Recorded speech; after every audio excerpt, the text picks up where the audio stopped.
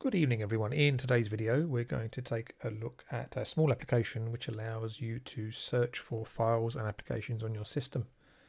Now you may be saying, well, surely that's part and parcel of most desktops. Unfortunately not. It does come as standard, obviously built into many menu systems, and some have it built into the desktop such as KDE. Others, such as the simpler ones, for example OpenBox as we're using here.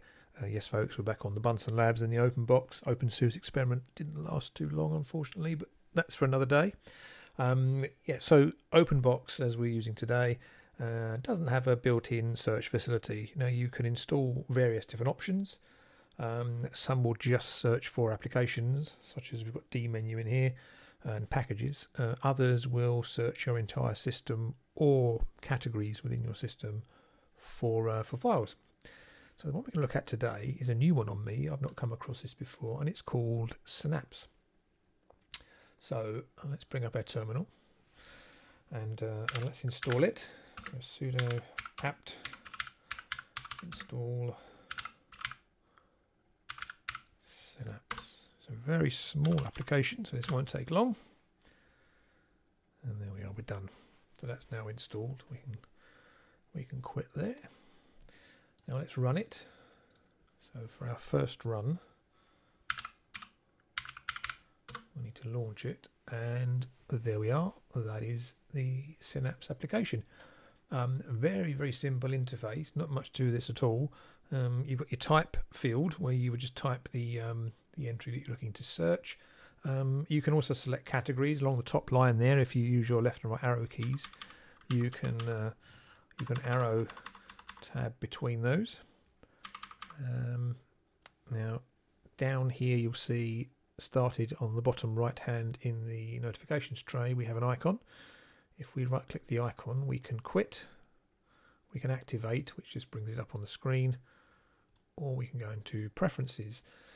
And preferences lets you do one of three things. In the general box you can set this to start at login, which is probably what you'd want to do if you wanted a continuous ability to search on your system. You can show the notification icon down here on the bottom right in your system tray, and it will also show you the way the key bindings are set for the shortcuts. Now as standard, to launch this you would do Control and the spacebar. It brings up Synapse, not Synaptic, Synapse. You can also skin the application here, so you can have a choice of different styles. Default is the one we just saw, and that will just bring in your system colors, your system theme to skin the application. Now the second part of this is plugins, and I won't run through these today. You can go and have a look at these yourself, but any that take your fancy, there's a whole range of potential plugins that you can use there within Synapse. So we'll quit that. Now let's launch again. So as I said, Control and space brings that up.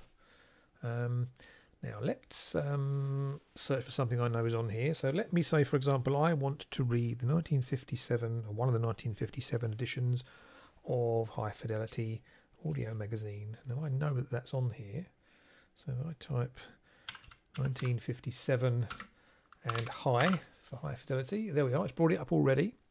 It's the first entry in the box, but if I now arrow down I can scroll through the various options that it's presenting to me. Now obviously it's presenting the 12 issues of that magazine that happened to be released that year, and it's doing them there in number order. So if we just select one of those, just enter, it brings up our PDF reader because these are PDF documents, and we can go through and we can read our magazine. Just so. So there we are. That was just really a very brief, very brief look at this this application. There's not really much to tell you about it other than that it allows you to search your system. Do give it a try. It's very useful for these simpler desktop environments. Not something you want to put on your system if you're running KDE, for example, because that's got something already built into the desktop environment. But certainly on something like OpenBox, this is a very nice little addition to the system, a very nice lightweight addition to the system. So I hope you enjoyed that. Please leave your comments below if you have any, and I'll see you again in the next video. Bye for now.